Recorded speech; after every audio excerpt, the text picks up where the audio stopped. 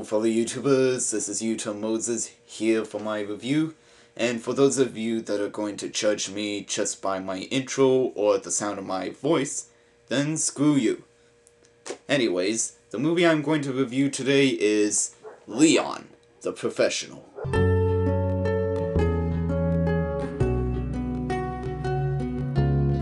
The plot is about a hitman named Leon who has a heart of gold, and when I say that, I mean he doesn't kill women or children in his job, and he gets a kick out of old films. And when a young girl named Matilda found out her family was killed by a corrupt narcotics officer named Stanfield, she seeks out help from the neighbor who happens to be Leon, and when he brings her into his life, they form an unlikely relationship and teaches her how to clean people.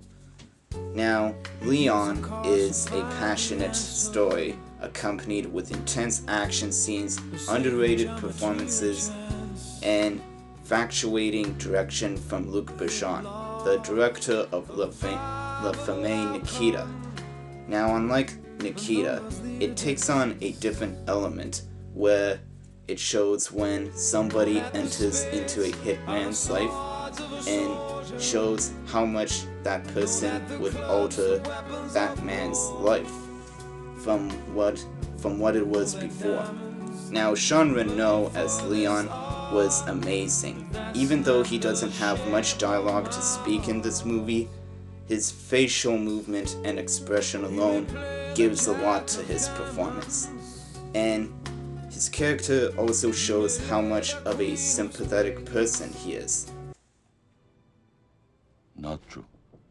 As a matter of fact, right now I have one in my kitchen. That's very clean. Smells very nice. You don't have a pig in your kitchen. Yes, I do. It was just in there and I didn't see any goddamn pig. Don't move, I'll get him. Piggy, where are you? Oh, there you are.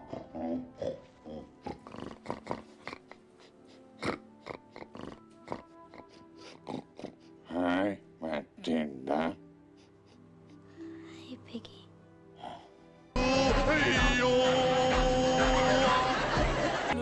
Gary Oldman as Stanfield was maniacal and unpredictable, and I know that I said in my other reviews that he's over the top in some movies, but how he acts, I mean, I really like him playing as a bad guy, and when I talk about him, he's not a bad actor playing those villains. It's just that he's really the standout point whenever he's on screen. And in Leon, how he plays it out is very appropriate because this is the kind of guy that you don't want to get near if you see him.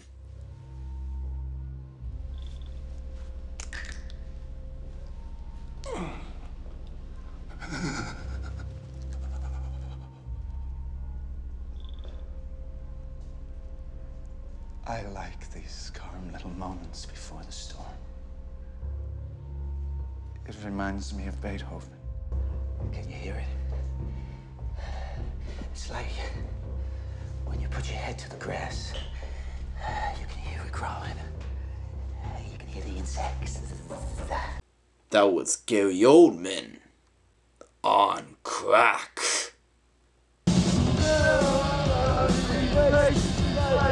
I should also mention that Gary Oldman's character has an obsession with Beethoven, and during the same year when this movie was made, he also played Beethoven in the movie Immortal Beloved. Last but not least, Natalie Portman was outstanding in her first role in her career as Matilda in this movie. Now, my only complaint about her in this movie is that she smokes and swears, and she's only 13 when she was doing this movie. I mean, I know it doesn't affect the story in any way, but just breaks my heart to see an actor just breaking themselves down like that at such an early age or any time during their life. I never said I was a role model. But what about the kids? All the kids looking up to me can suck my equipment, mother. Drink till I'm. Well, I can't wait until Black Swan comes out. Luc Besson, who directed and wrote this movie, did an awesome job at enticing his vision for an action and redemption story about a girl who really doesn't know where she wants her life to go after her family was killed.